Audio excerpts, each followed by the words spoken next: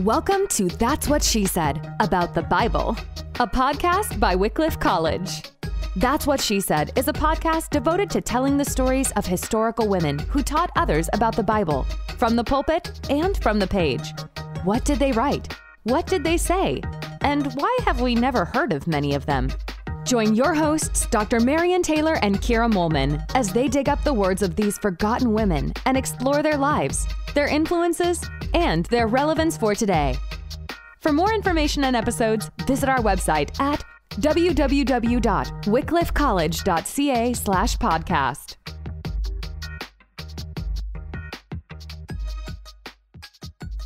So who was Josephine Butler? Where did she live? What was her family like? Josephine Butler was born in 1828 in England, and she was born into a family that had very strong ties to politics. Her father was an abolitionist. Her uncle was the prime minister at one point. So she lived in a home where around the dinner table you talked about politics. And unlike most families where when that happened, the men sort of asked the women and the daughters to leave so the men could talk about real manly things. But in the Butler household, you stayed. Well, actually, it's the Gray household, you stayed. So she was trained to think that she could have opinions about what was going on in politics and that she could learn to argue and express her opinions about those issues, and that what she thought was worth listening to. So that was a very unique family to grow up in. And later on in her life, all her training around the table becomes very important because she was confident, she was articulate, she was strong in what she believed, and she had great convictions. So it was a family the family was involved in politics, but they were also a family that was a Christian family. And they were Anglicans, but she had other people in her life that were in other denominations. So she had Methodism in her background and experience. So she was exposed to a wide variety of other denominations.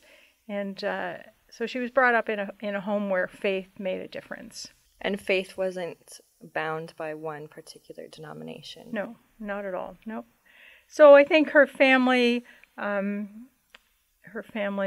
background in terms of the family of origin, but also her faith, are the two biggest factors that influence her growing up. So later on, she talked about her dissatisfaction with the church. And when she was 17, she was out riding a horse and came across a body of a person who had committed suicide. And that was a deeply disturbing experience. And she later writes in her memoirs of her dark night of the soul during this period of her life, where she was questioning a lot of things. She was wondering, what should I do with my life? She didn't just want to get married and have children. She wanted to serve God. She was also frustrated with the church as she experienced it. And she criticized the minister who she said he was doing the best job he could, but that wasn't enough for her. So what happened then was that she fostered her own relationship with God. And she talked about having a personal relationship with God that we would describe as quite mystical. And she spent time with God in prayer. She spoke to God, and she expected that she would hear from God. And she studied scripture. So she was a very devout Christian whose faith really stood behind everything that she would later do. It's interesting that in terms of her calling, she would later talk about having a prophetic kind of call. And I think that also gave her a sense of authority, that she was called by God to do certain things, and that gave her permission to go out and do what she felt she was called to do. That's her early childhood, and I think that leading up to her marriage, this was an important background. And in 1850, so when she was, 22, she met George Butler, a man who became her husband. He was a fellow at Oxford, and he had studied theology. They fell madly in love, and their marriage was not a typical Victorian marriage. Often they were contractual arrangements between families, and often issues of wealth and inheritance was part of the deal. But Josephine and George were kindred spirits, and they really loved each other. And they both were very committed to a marriage where the husband and the wife, were equal partners. And he fully supported Josephine in all her endeavors. Even while they were engaged, she was very involved with some of the social movements in terms of equality for women. The suffragists were beginning to advocate for women's having the right to vote. But there were also other issues, like women at the time, once you got married, your inheritance went to your husband, and the land that you could have inherited was no longer yours. So that was not seemed to be a law that was just for women. So she was involved in that. And she was involved in really pushing for women's rights to have higher education, because at the time women weren't allowed to go to university. So she was compelled to fight against the laws of the land when they were not just when it came to women. And he supported her all the time. Later on in his career, as things heated up and she got more and more involved in politics, people thought that was not a favorable thing in terms of his career, and he suffered for that, but he was willing to do that because he thought that cause was just. So they had 3 children. 3 little boys were born at Oxford, and then they had 1 daughter, Eva. But during this period, it wasn't an easy time for Josephine to live at Oxford. She would have dinner around the table with the theologues, all these single men who talked theology, but she also picked up on their attitudes toward women. And certain novels had come out that portrayed women in a negative light, that a woman who became pregnant after an affair, the blame was on her and not the man. And she thought, this isn't right. But she decided that she looked around the table and all these men seemed to agree that, it's the woman's fault.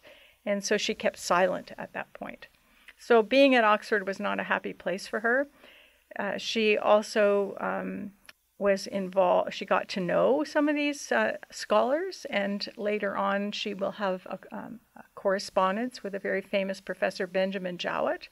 So Benjamin Jowett was the Regius Professor at Oxford of Greek, and he was involved in an essay on the interpretation of Scripture, which was very important and continues to be important in articulating a change in how Christian scholars are reading the Bible. So they are advocating reading the Bible like any other book. So that means it changes in its nature in terms of being a divine book to being a human book. Butler was not happy about that, and she will later write. She and Jowett have a correspondence, and they disagree on whether, how women interpret the Bible versus how men interpret the Bible. So her health wasn't great. She had some chest infection, and the doctor said, well, being at Oxford wasn't the greatest place for them to live, so they moved to Bristol. And it's at Bristol where her daughter, Eva, who's now her youngest child, she was born when she was 31, the parents went out for an evening, and Josephine came home. Her daughter was on the balcony or up the stairs on the 2nd floor, so excited to see her mom come home, and she's saying, "Oh, Mom, you're home," and she leans over the banister and falls to her death. And her parents watch her, they hear her screams, and then she said no, like she was silent. And that experience, of course, changed their lives. And Josephine Butler never got over that experience, and she didn't even want to talk about it. But apparently over the next few decades, she began to write about it in her letters and in her other writings. So that is the game-changing event of Butler's life. She was so brokenhearted that she felt that she should go and work with people who were more broken than she was. So at this point, there were a lot of options because they were in Liverpool. And one of her relatives actually said, why don't you go to the workhouse, where there's this workhouse that have 5,000 people there. And in the cellar were all these women who were virtually in prison. And many of them had been prostitutes and were now incarcerated. And Josephine decided that she would do that. When she got to this workhouse, she said, I would like to go down and work with the women. And they refused, the people who worked there refused to go with her, to accompany her down to the cellars, because previously one of them had gone down, a woman had gone down and had been violently beaten. So they said, no, we're not going. You can go on your own. So she did. So you have an elegant woman, well-educated, highly articulate, going down into the cellar with prisoners. And what the women were doing in the basement was called oakum. They take rope that had been covered in tar, and they had to pick the tar off the rope, and then the rope would be recycled. So all day long, this is what the women did. So Josephine Butler sat with these women in the cellar and picked off the tar from the ropes. And it's an interesting picture, right? So you see all these women, and you see Josephine Butler picking the tar. And they learned to trust her, and they asked her questions, she asked them questions. So this is where Josephine Butler began to understand the plight of prostitutes and women who were marginalized, who got into prostitution because they had no other option. And they also began to understand who Josephine Butler was, because she said, I am a broken woman just like you are. And so they trusted her. And over time, she shared scripture with them and she prayed with them. So even after the first day, when she met one of the women who was dying, she asked if she could bring that woman to her home to die in a different place, rather than this cold, damp, horrible workhouse where you had no privacy. And so she did. So the next day, in her carriage, she brought the carriage to this workhouse, and they took this woman home to die. And this was not the first woman that this happened to. I think you've read about this too, Kira. It wasn't the first or the last, I guess. That's right. So and it's exciting too, because George was so supportive of this. So she goes home and says, I'm going to bring this lady home if you're okay with that. He says, great, bring around the carriage. Right. And they end up taking so many people in that they don't have space anymore. And so they start building other homes and kind of facilitating billets almost with other people, so that other people who are sick and dying in these workhouses will be able to die well. Yeah, and she also initiated little businesses for these women, right? That she thought, if they don't go back to be prostitutes, what can they do? And so she had an envelope business as one of the things that she did. So this is pretty advanced thinking. This is something she did all on her own, out of their own resources, and because she loved these women, and she identified with them as real women.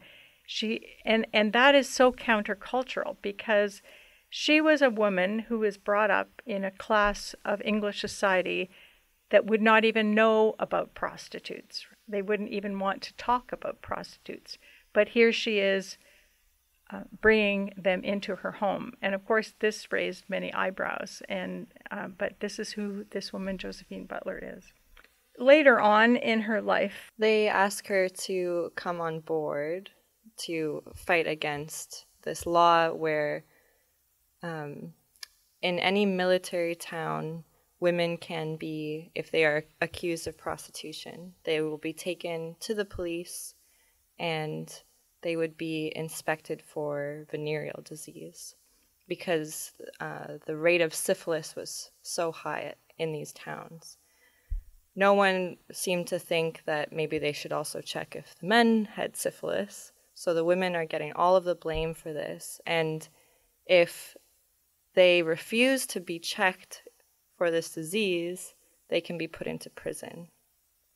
So some people come to her and ask if she could help fight against this law or this bill. And this group, they call it steel or surgical rape. This type of examination was very forceful and invasive, and any man could accuse any woman of prostitution and she would be forced to go through this process or face the potential of going to jail. So the people who were fighting against this saw this as very unjust and discriminatory towards women.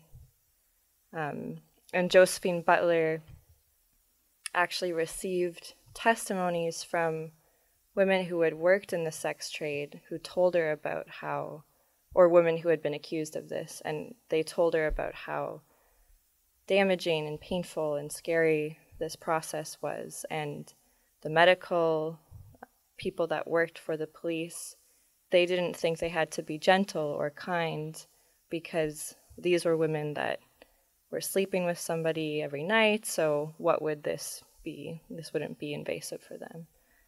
So Josephine really wrestles with whether or not she should do this.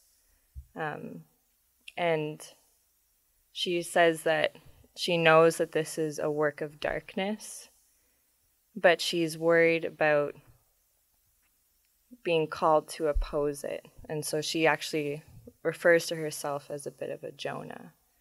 She's hiding from this call.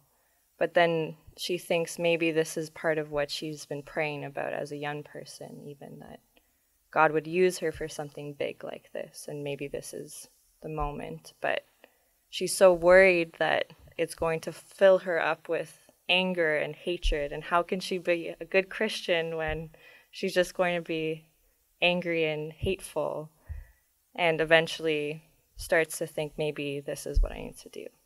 So then she starts to travel. Yeah, and so this is the first law came out in 1869, and so she's aware of the Contagious Disease Act, and then there was another one. Well, I guess that it's 1869 she became aware of the Contagious Disease Act, and the first one had come out in 1864, but because they didn't like to talk about prostitution, they apparently passed these laws in the middle of the night and didn't publicize them. So you have one in 1864, another one in 66, and then in 69. And their intention was to regulate prostitution, right, in these towns where there were soldiers. And apparently, up to a third of the soldiers had syphilis. But they blamed it all on the women and not the men.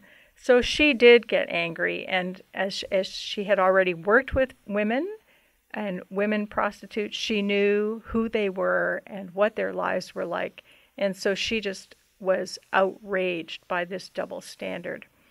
So she did agree to head up the Women's National Committee, I think it's called, and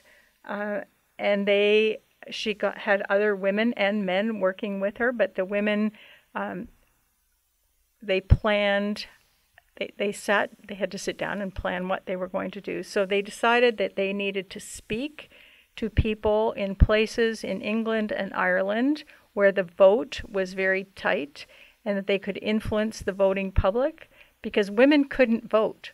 So they had to influence the men who could vote to vote against the contagious diseases laws. So they did that. And in 1 year, she traveled 3,700 miles and spoke in barns, in lecture halls, in churches, and she was not viewed as a friendly person. She was a very beautiful, a strikingly beautiful woman, And people are thinking, what is this woman doing talking about sex in a public place? And she actually identifies herself as, she doesn't say that she's a prostitute, but she doesn't shy away from identifying with these women. No, that's right. Even she's very spiritual, right? And called of God and knows the Bible, but she's not prudish at all, right? And she talks very openly about things that women shouldn't talk about in this period. So part on her travels were tremendously difficult. People in one town, they had put up wanted posters so that would try, watch out for this woman and don't be nice to her when she comes. And so she had to dress up in clothing that was not her own to hide her identity, right? And in another one, they heard that she was meeting in the top of a barn, and they set the straw on fire to smoke them out. So she just had a terrible time, and it took a toll on her health and really her mental health. Well, it makes sense. It makes total sense, right? I have this quote that says, "There were gangs hired by brothel owners that hounded her from one hotel to another and attacked them. They menaced her person. They chased her through the streets. Then they did the hayloft fire. And she was beaten to a pulp at one point when her bodyguards ran away." So she was a woman of courage and faith. But during this period, she also found great inspiration in the figure of Catherine of Siena, who was a woman from the 1400s, so 500 years earlier. And Butler was a very intelligent, well-read person. She read Italian, French, and Latin. And the sources for writing a biography on Catherine of Siena, which she did, she had to translate these documents. And she produced a biography of Catherine of Siena, a Catholic mystic, that was 386 pages, that was a bestseller. And it went through 3 editions. And here she is, a Protestant woman, writing about a Catholic saint. Well, I think we both read an article on this. It was a scholar, Janet Larson, writes an article on Butler's biography of Catherine of Siena. And it's an amazing article that talks about how Catherine became, for Josephine Butler, a historical sister. They had so much in common, right? They were women who worked with the poor, who worked with the marginalized, who worked with those who were diseased. And they were both women who got involved in politics and had to fight against the institutions and the church when the church was, and the leaders of the church were doing things they thought were wrong. So they were very courageous public figures. And so as she was researching Catherine of Siena, I think it gave her inspiration to keep going. Yeah, in all of this chaos of travel and campaigning, this was a way for her to come back and kind of almost as a devotional be working on all of this. She also found, Catherine had a very intimate relationship with Jesus, I would say.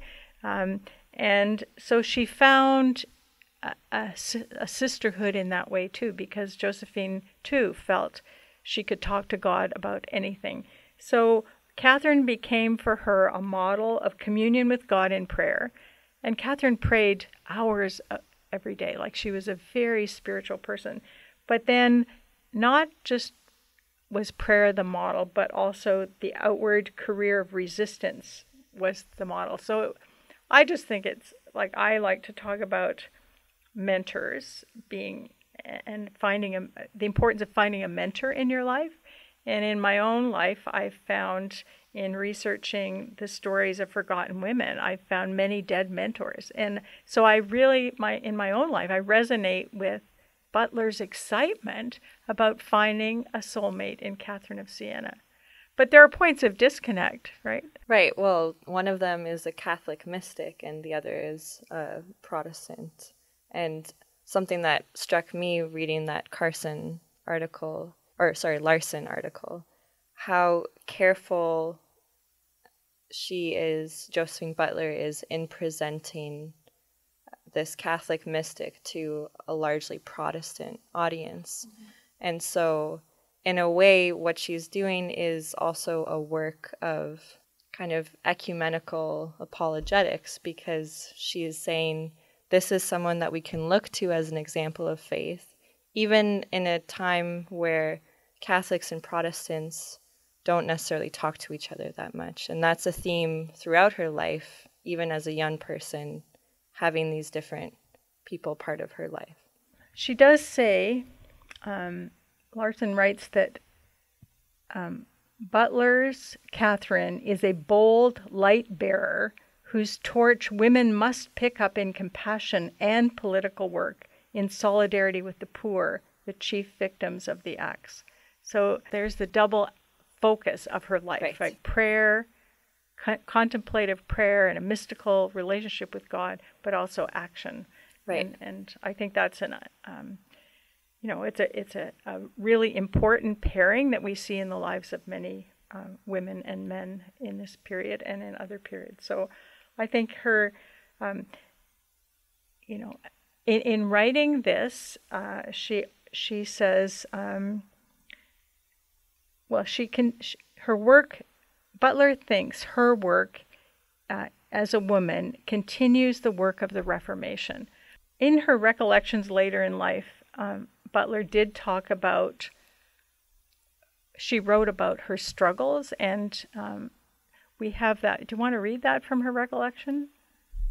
When she's trying to contemplate whether or not she's going to enter into this battle against what she sees as unjust legislation, she writes, "I have not yet put on my armor, nor am I yet ready. Nothing so wears me out, body and soul, as anger, fruitless anger. And this thing fills me with such an anger and even hatred that I fear to face it." She goes on to talk about how this hatred and anger actually is making it difficult for her to pray, and she's not sure how to be angry without sinning. But then she kind of works through, there is a way of having a righteous zeal, and that's something that comes up in Scripture. And so she prays that God would actually help her fight injustice with this kind of zeal that's still coupled with divine compassion. And that's what ends up, I think, pushing her throughout all of the social reform that she's doing and all of the things that hinder her from doing that. What was really interesting to me when I first found Josephine Butler as an example of a woman interpreter of the Bible was the fact that she, in her speaking, which was often like preaching, she did exposition of the Bible. So Victorians in England knew the Bible. So whether you were a church person or not, people referenced the Bible in their speaking and assumed you would know the stories behind the allusions. And one of the stories that she uses throughout her long career is one that most people today have no idea is in the Bible, because it would be what we would call a text of terror. It's the story that is found at the end of the book of Judges, and it's the story of the Levite's concubine.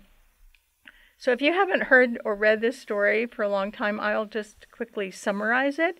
And it is, as I said, one of the most horrible stories in the Bible in terms of the abuse of a woman, and a story that escalates actually into tribal warfare and a lot of killing. And it's at the end of the book of Judges, and so it's a book that things get worse and worse and worse. And the refrain of the book of Judges is, "And there was no king in the land." Things are getting worse. Like that's actually the very conclusion of the book. "In those days, there was no king in Israel, and all the people did what was right in their own eyes." So this story is actually included as an example of how people did right in their own eyes. and to show how far people had sunk into that. So it is a story that talks about a Levite who lives in the remote parts of the hill country of Ephraim, and he marries a concubine from Bethlehem in Judah. But then something happens in their relationship, and it's not quite clear. This I'm reading from the New Revised Standard, which says, "But his concubine became angry with him," and the footnote says, she prostituted herself against him. So in any case, she leaves the marriage and goes to her father's house. After a little while, the husband goes to the father's house to bring back his concubine. And when he's at the father's house, the father's very pleased that he's there, and he wines and dines him for days. And he says, "I need to go." No, stay another day. I need to go. And this went on. And on the 5th day, he got up early in the morning. This is the Levite, the husband. And he said to the father, "Fortify yourself." So they drink and eat some more. And by the end of the day, he said, "No, really, I'm going." So they leave to go home late in the day. And the father says, "That's not a good time to leave." But anyway, he says, "No, we're going." And so they did that. And they ended up in a place in Gibeah, in the open square of the town at night. And hospitality wasn't forthcoming. And an old man came from the field and said, "Well, you can come to my house. I will feed your animals, and I will exercise hospitality." So that's what they did. What happens, though, in that home is a very dark story. So we're reading in chapter 19 of the book of Judges at this 22nd verse. "While they were enjoying themselves, the men of the city, a perverse lot, surrounded the house and started pounding on the door. They said to the old man, the master of the house, 'Bring out the man who came into your house, so that we may have intercourse with him.' And the man, the master of the house, went out to them, and he said, 'No, my brothers, do not act so wickedly. Since this man is my guest, do not do this vile thing. Here are my virgin daughter and his concubine. Let me bring them out to you now. Ravish them and do whatever you want to them. But against this man, do not do so vile a thing.' But the men would not listen to him. So the man, the Levite, seized his concubine, put her out to them. They wantonly raped her and abused her all through the night until the morning. And as the dawn began to break, they let her go. As the morning appeared, the woman came and fell down at the door of the man's house where her master was until it was light." The next scene is in the morning. In the morning, her master got up, opened the doors of the house, and when he came out to go on his way, there was his concubine laying at the door of the house, with her hands on the threshold. "Get up," he said to her, "we are going." But there was no answer. Then he put her on the donkey, and the man set out for his home. When he'd entered his house, he took a knife, and grasping his concubine, he cut her into 12 pieces, limb by limb, and sent her throughout all the territory of Israel. Then he commanded the men whom he sent, saying, "Thus shall you say to all the Israelites, 'Has such a thing ever happened since the day that the Israelites came up from the land of Egypt until this day? Consider it, take counsel, and speak out.'" So these body parts he meant to have incite a war against the Benjaminites where Gibeah was, and in retaliation for what they had done. So this is a horrible story. But Josephine Butler spoke about this story publicly many times over a 30-year period. And you think, why would she do this, right? What relationship does this story have from ancient Israel to England in the 19th century? She talks about, well, I've often since I found this work by Butler, I get my students to read this, and I think you remember reading it. As I remember where I was when I first read Josephine Butler's interpretation. And I think she says at the beginning of her interpretation, I've never heard a sermon on this passage. That's right. Which I don't think I have either. No, I've never heard a sermon on this passage either. It's just a horrible story. And I tried to find other 19th century women who commented on this text, and most of them said, it's a horrible story.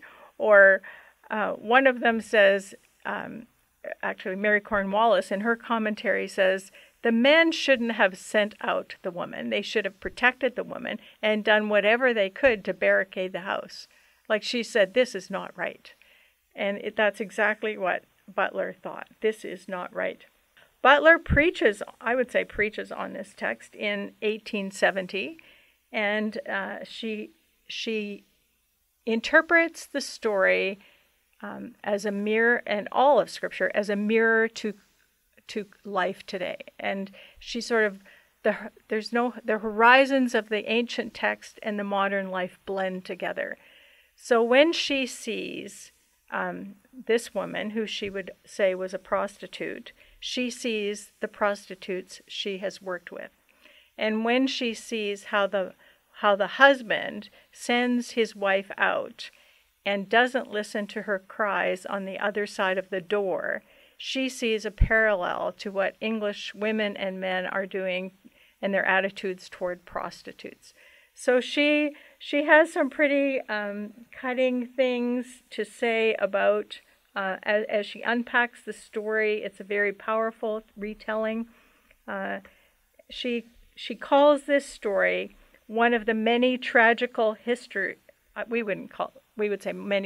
of the many tragic histories recorded in the Old Testament, which she says is a true mirror of the faith and the righteousness, but also of the depravity of humans. And so she says what my commentary is like. It's a prophetical commentary on life in the 19th century. So this is what she says to a large crowd of 400 women in 1870. She rehearses the details of what she calls the ghastly story of what she calls the clamoring of the sons of Belial round the door, the suspense, the parley, till in the cowardice of self-defense the man brings out that helpless woman and casts her among the hellish horrors of that awful night. So you can imagine what these 400 women are thinking. They probably haven't heard that story in a long time or read it, although maybe they read their Bible regularly. However, they wouldn't have heard this in that way.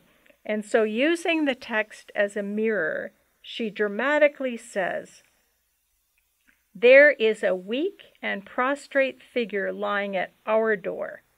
To this door she turns for help, though it be her dying fall. Her hands are on the threshold." So all those details in the text about the woman's hands are on the threshold, she calls them dead hands flung forward in mute and terrible appeal to the God above, who, looking down from heaven, sees not that prostrate form alone, but on the one side the powers of hell, and on the other, in their safe dwelling place, the selfish sleepers to whom the pale, cold hands appeal in vain. So she's put herself into the story and imagined what it was like for this woman, with her hands flung to the door saying, "Help me, help me," and everyone's in the house sleeping. So she's saying to the audience, you women are on the inside of the house, ignoring the plight of the prostitute who's crying for help. And so she needed to get the audience to empathize with the plight of the woman. And she does that by going to the stories in the New Testament and how Jesus treats the women who were prostitutes, right? And in that same story, she talks about, like that same sermon, she uses this Luke's story of Jesus being anointed by the immoral woman of the city who perfumed and kissed his feet, and then Jesus forgave her. And she says, like, Jesus treats a woman in that way, so what about you? And then she talks about Revelation 3:20, which is that verse that's where Jesus says, "Behold, I stand at the door and knock." And so she takes that verse about the door and Jesus by the door, and the door in the story where the woman has placed her hands on the door. And she says, "Where is Jesus in this story?" And she says, "Jesus is with the woman." So again, she's bringing Jesus into this place and reminding the audience that how Jesus treated the marginalized and the outsiders and the sexually promiscuous is not how we are treating them as men and women in England. And finally, she brings in the story of the woman who has the issue of blood touching the hem of Jesus' garment in Luke 8. And then she says, the cold, faint hands of the woman who's dying, falling on the threshold, groping hopelessly, have stolen in the darkness some of the virtue from Jesus' garment hem. So she puts Jesus there and blends those stories and says, the woman met Jesus in that moment. Now, that's not what the story says in the Old Testament, but she's reading the story within the whole context of Scripture, and she's reading it as a type. And she's wondering, what is the message of that horrible story in the Old Testament to today? And she says it's a story that can be life-giving if we respond.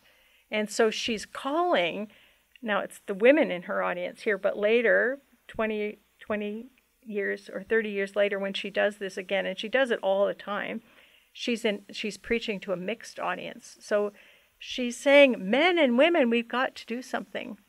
So I find this an incredible interpretation of Scripture. It's like nothing you would ever read in the writings of any man, I think, because she's identifying with the woman, and she's seeing and hearing and feeling with this character in the story. So I find her work as an interpreter of Scripture inspiring and prophetic and timely. And every time my students read Josephine Butler's interpretation, they are very moved. And a number of people who are involved in social justice are totally inspired by this, to say, like, we do need to be involved in this kind of work. And God continues to call us through Scripture to do this kind of work. So I love Josephine Butler. I think she is one of my historic mentors. And she's courageous, and she's very intelligent, and she's reading Scripture through her own experiences of life and finding in Scripture what another current biblical scholar would call the whispers. She hears the whispers of the gospel. She hears God's whispers in hard stories. And Josephine Butler even uses that expression of God whispering through Scripture. And so as she hears God's whispers, she speaks them and preaches to her contemporaries. So they did overturn this law, but that wasn't the end of the problem of prostitution. And what happened was, after England solved this problem, Josephine Butler did a lot of traveling to Europe. And when she went to Europe, she checked out what was going on in terms of prostitution, and she soon realized that there was a difference between the age of consent in England and in Europe. Do you want to talk about that for a minute? So Josephine Butler is part of advocating to change the age of consent from 12 to 13. That's still very young. In other countries in Europe, it's 16, 18, 19. And so she discovers that what's happening is children are being trafficked to mainland Europe from England. So they are brought into sex work in England, but then shipped over to Europe, or they'll be kind of coerced into coming to Europe for what they are told will be domestic help work or even offers of marriage. And then when they get to Europe, they are actually put into prostitution. And when I was reading this, I was so struck by how this is something that is still happening today. And that exact narrative continues to happen. Often young women are brought into other countries by offers of jobs or marriage, and then when they get there, they are also brought into prostitution. So Josephine Butler starts working against this child prostitution in England, and she connects with a newspaper editor. William Steed, I think his name. William Steed. And together they start working on a public expose of this, and they get undercover workers, and she herself poses as a brothel keeper and her son as someone who would help. I don't think he's a pimp, but she has her son also dress up, and they walk around for 2 weeks in London, and they spend £1,500 trying to get information and in these disguises. And they have different women posing as prostitutes to get the undercover scoop. And this newspaper editor goes so far as to go undercover and actually buy a child for £5, a 12-year-old, a 13-year-old girl for £5. And that story actually kind of backfires on him. And Josephine had kind of helped give him the contact, but didn't know about all of the details. But this creates a huge stir in London when the story comes out in his newspaper. And flocks of people dress up as young virgins in white, and they build these floats and go to City Hall to demand that something be done about this. So there's this huge public outcry as a result of this work. And it's so exciting to see that happens, but it's also really discouraging to know that all of that work is still needing to be done now. And it's also discouraging to see what happened is that they did change the law of the legal age of consent, but they did it on the quiet, and because they found out that members of parliament and a number of police in France and England were involved in this trafficking. And so they did arrest the men involved, but they kept it quiet, and because so many people were involved. So that's the dark side of it, and it continues to be the dark side of trafficking, human trafficking. So even today on the news in Toronto, we heard of human trafficking and the extent in places that we know and where we live. And so, as you said, that the story is not over. So I think if Josephine Butler were alive today, she would be very involved in this work. She would be using social media. She would be out there speaking. She wrote 30 books and pamphlets. She wrote, they still have 2,500 of her letters. I mean, she was involved on the ground, and writing and doing everything she could to change, this dark part of life. And I think if she were here, she would call us to do the same. I think she would preach a similar sermon on Judges 19 to say, men and women in Toronto, you are the men and women, you are on the inside of the house ignoring the plight of those children who are sex trafficked. What are you going to do about it? So I find her a prophetic voice. She speaks today. She's our sister in history, and I think we should celebrate her life. We should remember her life. We can read her biography of Catherine of Siena, which gives us an insight into her life and the life of Catherine of Siena. And she just calls us back to say, where are we in our life? Are there things we can do better in terms of our own relationship with God and in terms of how we live out our faith day to day? Thanks, Mary. Thanks for listening to That's What She Said about the Bible, a podcast by Wycliffe College. For more information and episodes, visit our website at www.wycliffecollege.ca/podcast.